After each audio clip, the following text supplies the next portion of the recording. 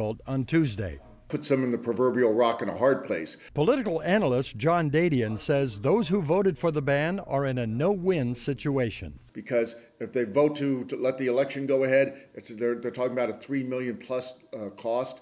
But if they repeal it, then they look a little foolish because they shouldn't have passed it in the first place. San Diego tax fighter Richard Ryder says Tuesday's vote will have great significance. Labor told the sycophants on the city council, this is what we want.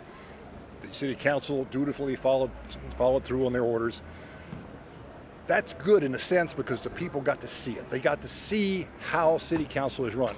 It's nice to look and see how the sausage is made in the factory, and it should make people more circumspect the next time government tries to impose something on them. With the majority of the council being supporters of labor-type issues, which is fair enough, I think this sends a signal that they still cannot just willy-nilly act without regard to consequences.